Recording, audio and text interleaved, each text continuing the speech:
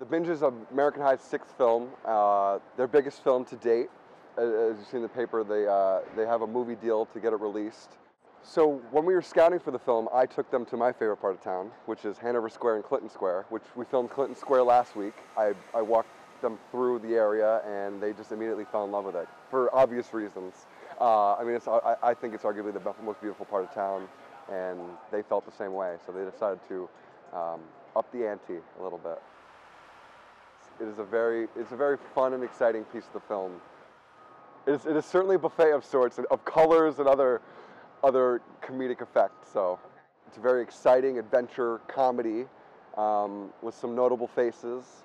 It is only through the support of local government, local businesses, local residents that the film community can continue to thrive, provide jobs. Probably got about 50 or 60 local crew members on this one.